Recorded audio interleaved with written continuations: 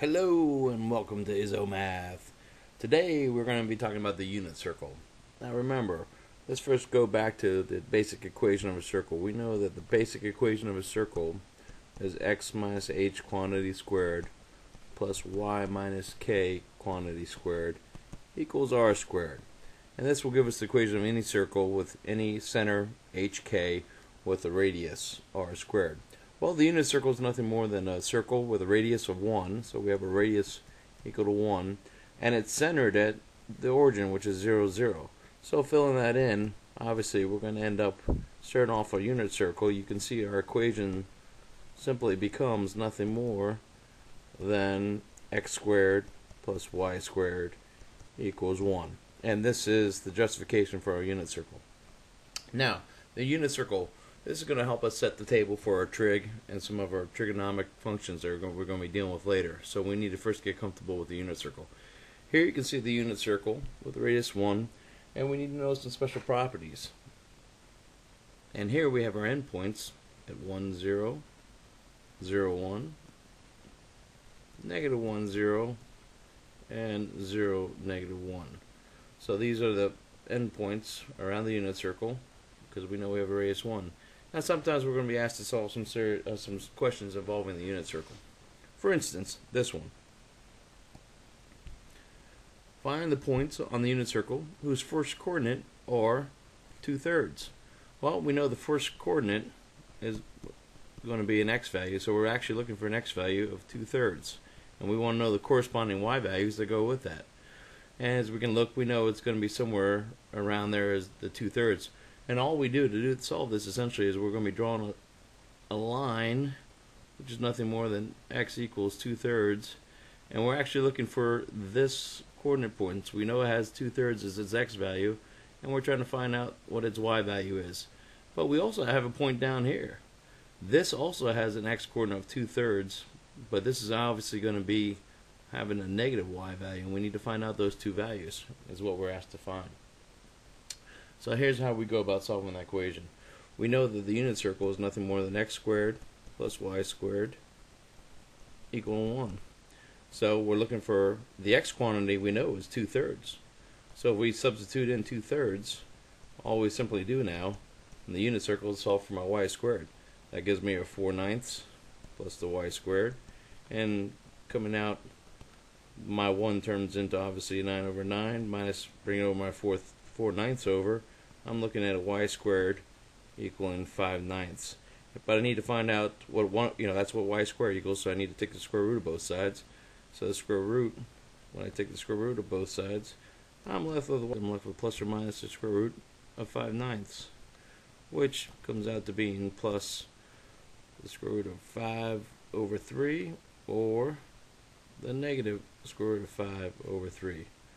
And that obviously is going to correspond to my y values, my negative square root of 5/3, and this is going to be my positive square root of 5/3. And sometimes we're asked to find problems such as find the points on the unit circle whose two coordinates are equal. Well, the two coordinates are equal. Remember, we're talking about dealing with our x and our y, and if they're equal, we're saying essentially that y equals x. They're equal to one another.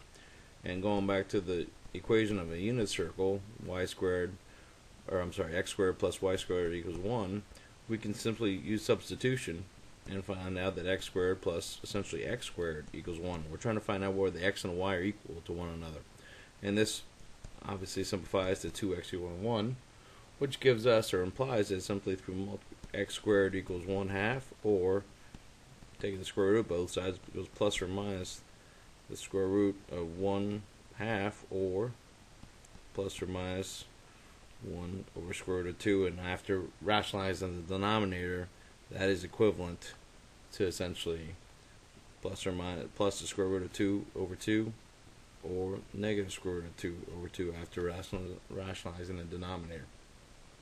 So that implies essentially that we're looking for the values that make this true are these two values, and they actually, the line y equals x helps us define that point. That is where I have my two x coordinates and y coordinates are the same. So here I got the square root of 2/2, comma, square root of 2/2.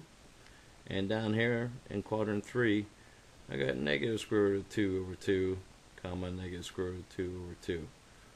Right there. So that's basically where I'm going to end up. And remember, this line is nothing more than y equals x. And this actually we're going to talk about it essentially corresponds to an angle of 45 degrees, or pi over 4. I measure angles on the circle starting with the positive horizontal axis, which obviously is located right here from 0, 0 to 1, 0. And positive angle is always measured in the counterclockwise angle. Counterclockwise direction, I should say. So, for instance, if I'm going to go from measure the angle that has an endpoint of 1, 0 and 0, 1, I am going to be measuring that angle starting in the positive x-axis going counterclockwise to this vertical positive axis. I'm sorry, vertical positive axis. Here it forms a 90-degree angle, so that angle obviously is going to be 90 degrees. The positive angle that corresponds to the measure that starts at the positive x-axis, or positive horizontal axis, to the negative horizontal axis forms, as you can see, a straight line, so that has a degree of a straight angle, and the degree of a straight angle, as we remember, is 180 degrees. And if I travel all the way around the circle, if I travel completely around the circle, I have formed a positive angle of 360 degrees. As we remember, going all the way around the circle is 360 degrees. So, over here you can see that I have traveled, if I remember before I went to the endpoints of square root of 2 over 2, where they were equal, and square root of 2 over 2, which I did in the earlier example. This angle here is going to form 45 degrees with an endpoint there. Now, I can also measure this with a negative angle. A negative angle is nothing more than I start at the same place. I always start at the positive x-axis, but the negative I'm going to go in the clockwise direction.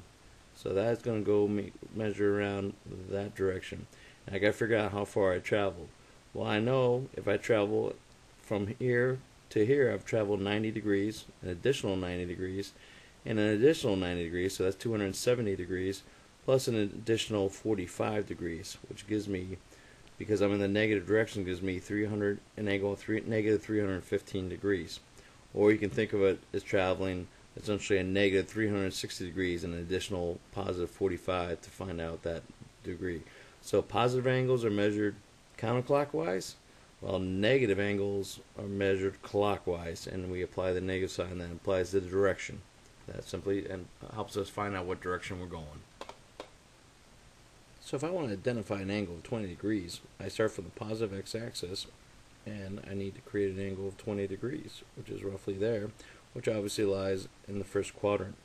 To find an angle, or create an angle of 100 degrees, I know I start from the positive x-axis, got to go counterclockwise. I got to go past 90 degrees, but just a little bit past 90 to form an angle of 100 degrees, which is going to be giving me in quadrant 2. And to draw an angle of 200 degrees, I know I got to go 90, 180, and just a little bit past 180 to get me to roughly 200 degrees, which obviously is going to put me in quadrant 3. Similarly, to identify negative angles, such as a degree of negative, or measure an angle of negative 60 degrees, I still start at the positive x-axis, but now I have to go in the clockwise direction approximately 60 degrees, which gives me an angle of negative 60 degrees. Same thing with negative 30. This obviously puts me in quadrant 4. Same thing with negative 30 degrees. I'm going to start again on the positive x-axis, go in the clockwise direction 30 degrees, which again puts me in quadrant 4. And that's gives me an angle of 30 degrees. To find the measure of 30 degrees, or I'm sorry, 330 degrees, I'm going to again start at the positive x-axis, but I have to go around 90, 180, 270, and an additional 60, and I get my angle there, which is 330 degrees, which also corresponds to an angle of negative 30 degrees. They are congruent angles. They are corresponding angles.